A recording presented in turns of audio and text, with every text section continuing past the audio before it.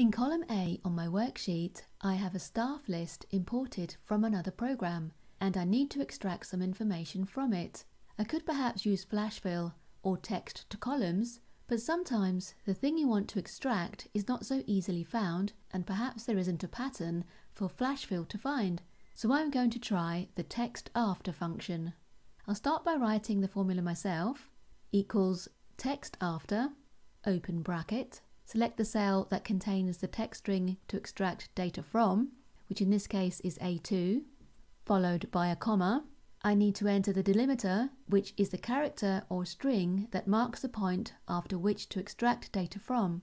In this case, it's a comma, and that needs to be enclosed in speech marks. Yours might be a space, a semicolon, or perhaps a specific character. Close the bracket and enter on my keyboard. By default, anything after the first delimiter found in the cell has been extracted. Now I'll create the function again, but this time using the insert function. So from insert function, I'll search for TEXTAFTER and then OK. And now in the functions dialog box, you'll find there are 6 possible things to enter. The first 2 are required and the next 4 are optional. So where do I want to extract data from? Cell A3. My delimiter is going to be a comma, and this time I'm going to set it from the second comma. Then just OK or enter on my keyboard.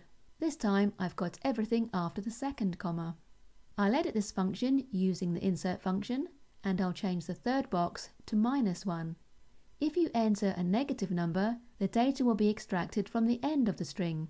So it's looked at the last delimiter and brought what's after that. I'll edit the function again and briefly go through the other options. Match mode lets you set the search to whether it's case sensitive or not. 0 means case sensitive and 1 sets case insensitive. The default is case sensitive.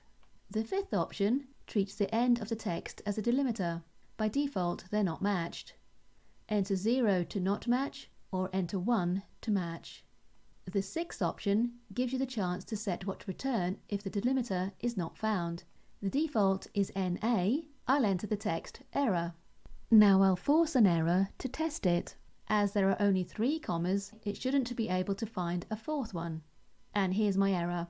I'll double click on top of the function and give it a little tweak. I'll change the instance number to 2 and enter. I'll fill it down to the bottom, and there you go. Why not give this function a go and maybe try out text before, which is just as it sounds.